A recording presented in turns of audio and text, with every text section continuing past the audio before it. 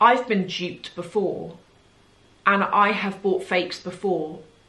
I managed to get my money back, thank God, after being told they're the real thing. I'm not sure how much of it is an empty threat, but a lot of places are cracking down on counterfeit, copyright goods, fake goods, and in certain countries you can be fined up to 300,000 euros and face possible prison time. Hi everyone, welcome to another video. So let's discuss the dangers of carrying fake goods when you're traveling through airports globally. I've done digging. Okay, so if you are curious about this topic, whatever your stance on fakes, and I'm going to briefly explain my stance on fakes, whatever your stance is, I hope that you find this interesting, if nothing else. And if you are someone who carries fakes, whatever your reason, I know some of you have told me that you've bought super fakes because you don't want to waste the money on the real thing, you know, that kind of thing. Whatever your stance is, you might be interested to know the information that I found out. And I've also gone on a massive hunt. I must have been looking for like over 3 hours yesterday for information on people that this has actually happened to, because I was thinking it's all very well there being a law, but I want to see actual evidence of people who this has happened to. So keep watching for that, because I have found some information. I was digging around on forums. I found stuff that I'm going to tell you about, as well as a very interesting story to do with a fake Rolex.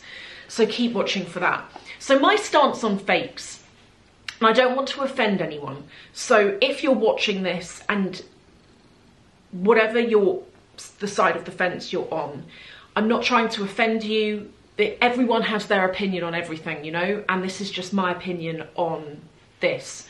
I personally don't agree with fakes. I have done videos before where I have kind of lifted the lid on the criminality that fakes support. Drug cartels, horrible stuff to do with kids. Like, honestly, look into it. If you're watching this thinking, oh, it's just a fake Louis Vuitton, how could that fund a drug cartel? Honestly, look into it, because it's not. It's true. This stuff can fund criminality. And of course you're going to have independent people who buy fakes and then resell them on, but I'm actually talking about the people producing this stuff and buying this stuff and selling it en masse. I'm talking about that. And I will link to that video below if you want to see more. But I don't agree with fakes. I would personally carry a lesser or non-designer bag than carry a fake. And in fact, when I was growing up, I was very much into designer bags. I was obsessed with designer bags, but I would rather carry a non-designer bag than a fake. And actually, some of my favorite brands were, I used to have so many handbags from a place called River Island. They're still going now. If you haven't heard of them, because maybe you're not in the UK, check them out. They're really good. But also, I used to carry loads of bags from, I really liked Juicy Couture. I know not everyone's into that brand, but I was a super fan when I was a lot younger. And that was my motto, I would rather carry a really pretty non-designer bag than a fake one. But as I say, you do you. If you disagree, that's completely fine. And in this video, apart from that little bit there, I'm not actually going to be getting into what I think about fakes. It's more going to be the background about what could potentially happen to you if you get caught with one. So here's the background. Several years ago now, I can't even remember how many years ago this was, do you know that? But it was a while ago. In France and in Italy, at airports, posters were put up displaying information, letting people know that if they were caught with a counterfeit item, whether it was a bag, a watch, a pair of shoes, clothing, whatever, that item would be taken off them. They would potentially be fined up to 300,000 euros, and they would potentially face prison time as well. And this was all part of a crackdown and a clampdown on the fake industry. Now, I have actually found some people talking online about this, and I'm going to go through their comments in a minute because what they've said is really interesting. But another example from somewhere much further away than Italy and France was actually in Atlanta, Georgia in the States. The Hartsfield-Jackson International Airport documents a crackdown there. And I'm going to link to my sources below, because actually Purse.swap has got a really interesting post on this, so I'm going to link to their content below.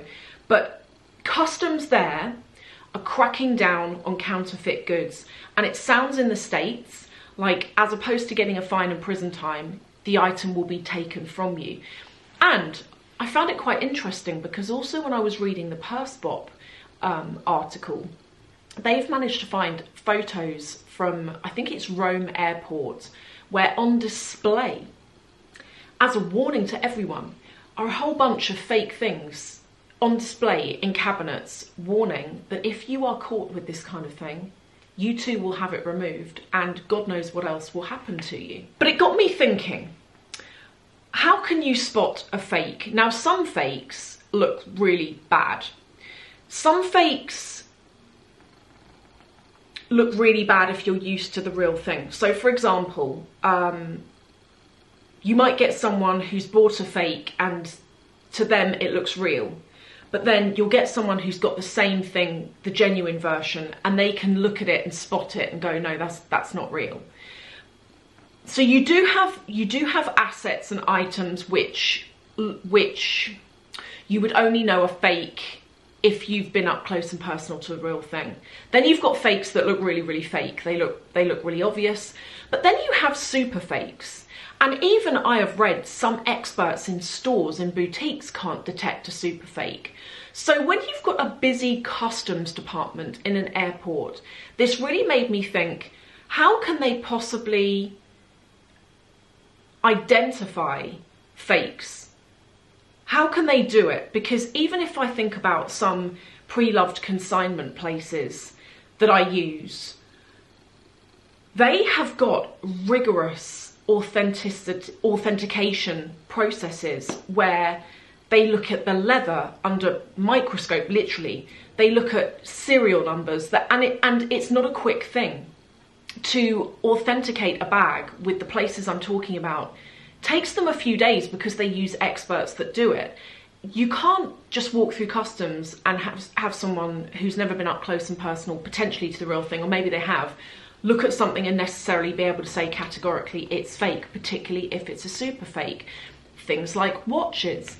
Very often you have to take a watch apart and see the mechanics on the inside to know whether it's actually fake or not, unless it's like a really bad fake, or you can judge it based on weight, etc.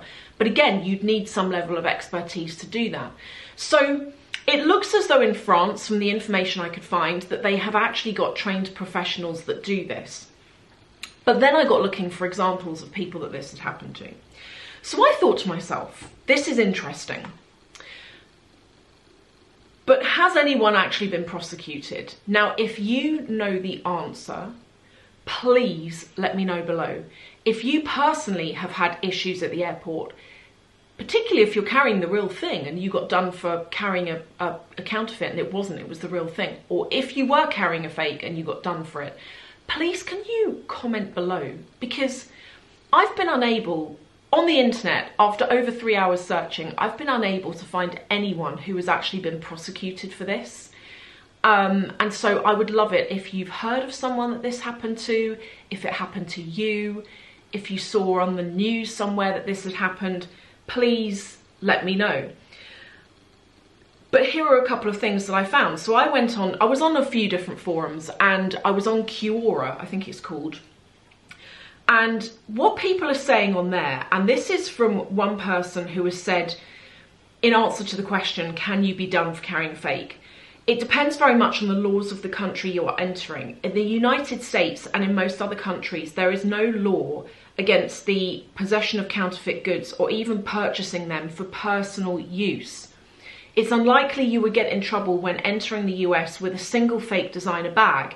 You might, however, get in trouble if you try and send a counterfeit product through the mail. So that's interesting. I have seen on these shows in the UK where they show Border Force and Customs, where they do random checks on packages being sent into the UK from other countries. And you see it, you see raids where they have confiscated like thousands of pounds worth of fake stock, and then they go and destroy it. You see it. So would you be in more trouble for posting something than you actually would for for just carrying it on yourself. I'm not sure. There was also another comment that said that from this guy who said that he bought a Rolex from Beijing for £10. Customs asked me what I had purchased in China, so I showed him my wrist.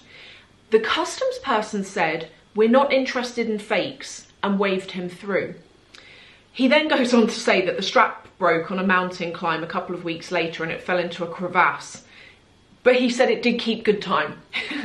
So there, we've got two people saying that actually, maybe outside of France and Italy, there are no categorical laws about this. So should you really worry, or should you not? I also found on a lot of forums people saying that the problem customs have is when you're carrying loads of fake stuff and it looks like you might be reselling it.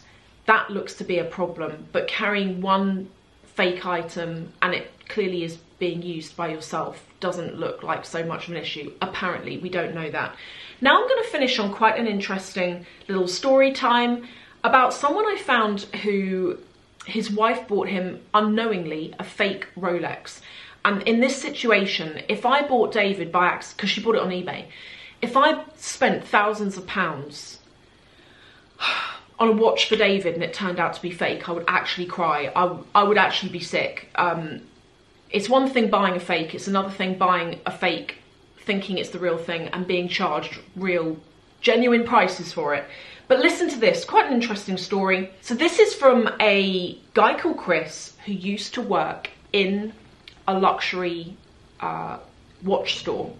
And he said, "I can't speak for bags per se, but I did work in a fairly high-end watch and jewellery store for many years, and unfortunately had to tell people on a regular basis that their watches, most often Rolexes, were actually counterfeit. This was all too evident and frequent in the weeks just after Christmas every year, when people would come in with watches they had received as gifts. There was once an instance in particular that comes to mind. A gentleman came in to have his watch serviced as it had stopped working. His wife had purchased it for him on eBay, on the second-hand market, and had spent quite a lot of money on this watch. This chap began to inspect the watch in order to determine the problem. He says the first thing he did was remove the bracelet which let me see the model and serial number of the watch, which is stamped between the lugs where the bracelet attaches. He goes on to say, even before doing this, I could not feel the telltale motion of the rotor of the automatic self-winding movement that Rolex is known for. So at this point, he's already thinking, I don't think this is real. And can you imagine being in that situation? How do you let a customer know, oh, actually, I'm really sorry, but what you've got isn't the real thing? That would be a very difficult situation to be in. He goes on to say that he suspected that possibly the rotor was stuck and the watch simply needed to be cleaned and serviced. So he's thinking, okay, I can't feel it, but maybe it's just broken. As soon as I unscrewed the back of the watch, it became very clear that it was counterfeit. The watch had a quartz movement and had a battery very clearly in it. He goes on to say, this model of Rolex was never produced with a quartz movement. The gentleman looked on and remarked, oh good, maybe it just needs a new battery. He goes on to say, I examined it to see maybe if it was an original Rolex with a quartz movement stuck in it, a common practice with thieves and counterfeiters. But the watch was made for this smaller movement. So what he's saying is, and I've heard this, a lot of counterfeiters will take elements of the real thing, bags, watches in particular, and they will mix in fake bits. So actually you've got a jumble of something that's got bits of the real thing and bits of something that's fake, but overall you're left with something that's fake. I set the watch down in front of the customer and retrieved a watch reference guide and turned to the page that showed the inner workings of his model watch and began to explain that this is what the watch should look like. As I was explaining, the man asked, why are you telling me this? To which I replied, someone has sold your wife a fake. I'm not sure what went through the man's head after I told him this, but judging from the look on his face, it was several emotions that included shock, anger, and disbelief. Now, what ended up happening is this gentleman said that several months later, well, he said he replaced the battery in the watch and it worked. but the watch was obviously fake. He said several months later the customer went back into the shop and actually bought the real version of the watch his wife had bought him, and said to the salesperson, when I come back in here in the future for servicing, etc., please can you never tell my wife or bring up the fact that that watch you saw was fake. Obviously he didn't want her knowing because she'd have been very upset. I thought potentially maybe he bought the real thing so that he could get rid of the fake one and wear the real thing and his wife wouldn't know, but he knows he's got the real thing. Possibly, I don't know, that wasn't included in the story. But it really does make you think. As I mentioned earlier, I've been duped before and I have bought fakes before. I managed to get my money back, thank God, after being told they're the real thing. And this is a whole side topic, but it can be really, really upsetting when you buy something thinking it's real and it turns up and you know immediately it's fake, or it turns up and you don't even know it's fake and it's years later when you try and sell the thing or something that you're told, unfortunately, this is a fake item. And the people winning here are the people selling this stuff. But as you can see, I couldn't actually find examples of a single person that has actually been prosecuted for this. So if you know of any stories, if there is something that's happened to you, a friend, if you read something once, if you saw something on the news, if in your local country it's more common knowledge of people that get prosecuted for this, please let me know in the comments, because I would be fascinated to know. Thank you all so much for watching, and I look forward to talking to you now in the comments section.